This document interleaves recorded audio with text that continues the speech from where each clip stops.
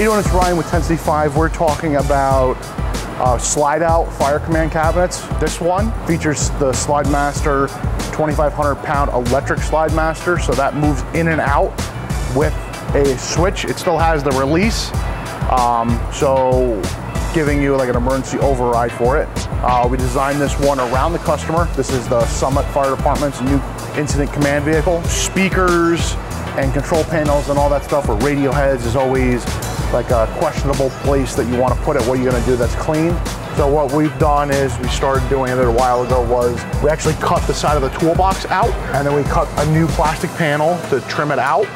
And then we can mount, like in this instance, we have all of our speakers, and then we have our scene lights and our Slide Master control on the faceplate. And then what we'll do is we'll block off the back section of it to clean it up, maintain the compartment space, and give you a nice custom appearance.